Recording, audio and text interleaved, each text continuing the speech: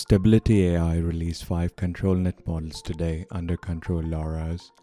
The first is the depth ControlNet model. It uses a grayscale depth map which estimates the distances of different objects in a scene to produce a controlled output. The next is the canny edge model, which I had covered earlier, which detects and uses canny edges to generate a controlled output. The next two models are Recolor and Sketch. Both of them are very similar.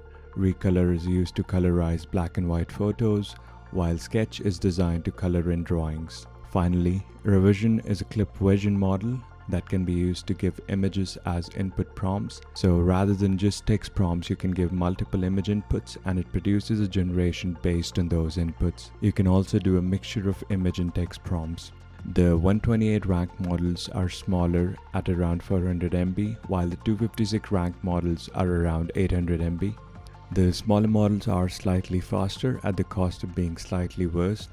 I'll first download all the rank 256 models manually by clicking the download button next to them. I'll also download the revision model and workflow. Finally, let's download all the comfy Control LoRa workflows as well. Once downloaded, let's start ComfyUI. So before we begin, I'll first go inside the update folder of my Comfy install and run the update.bat file just to make sure that everything is up to date. Then I'll copy all the downloaded safe tensor files inside ComfyUI/models/ControlNet folder. Now we also need some preprocessors to run some of these models, as currently only the canny processor is built in. First, we'll need to install ComfyUI Manager. Copy the Git repository link. You'll also need Git installed locally on your PC. Go inside the ComfyUI/custom nodes folder and right-click Open in Terminal or Shift right-click Open in Terminal to open a terminal window in that particular location. Then type git clone and paste the link to the Git repository of ComfyUI Manager. Now run Comfy as you normally would by double-clicking Run NVIDIA GPU.bat.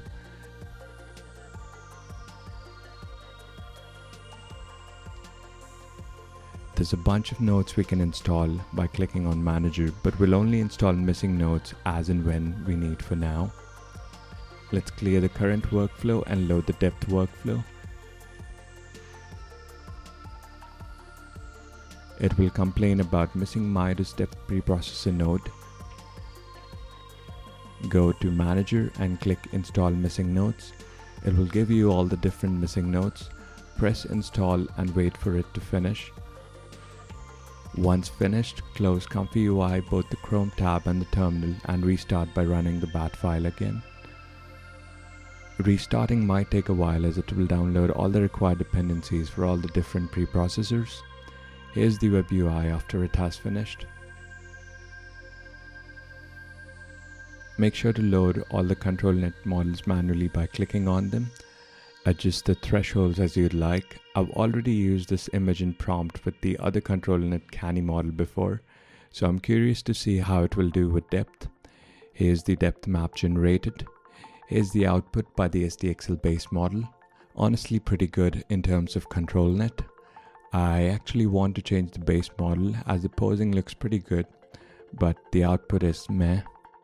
Genuinely, these outputs in terms of posing are significantly better than the 5 gig canny model that I'd used earlier. The only thing that depth is missing is the bag on the left hand, but that's a flaw of the depth map. Let's switch to canny model released by Stability AI and compare. I'll clear the workspace and load the canny basic workflow, making sure all the models are correct. Here's the canny edges detected and generated. Here's the output. The posing looks fine, but base model seems to be not great at producing outputs. Alright, let's try with Dynavision now. Much better generation and the posing is still amazing. Honestly, these ControlNet models are great out of the box. I want to experiment with the prompt and see how it does with other styles. Not terrible. I want to remove the negative prompt and try again. This doesn't look very traditional. Okay, that was a flaw of me using the 3D animation model. Now the last interesting one is the revision, which isn't exactly ControlNet. So after loading the workflow, I need to move the clip vision model from ControlNet folder to the clip vision folder. This was a mistake on my part. Now I need to choose 2 input images, which should ideally be of the same size as the empty latent image. I've chosen 2 very different images just to see what happens, but ideally those 2 images should be similar remove so you can get a consistent generation. Very interesting outputs. Let's try a different resolution but with similar images. Pretty good generations, keeping very similar theming as well as outputs. Honestly, much better outputs than what the base model produces by using text prompts.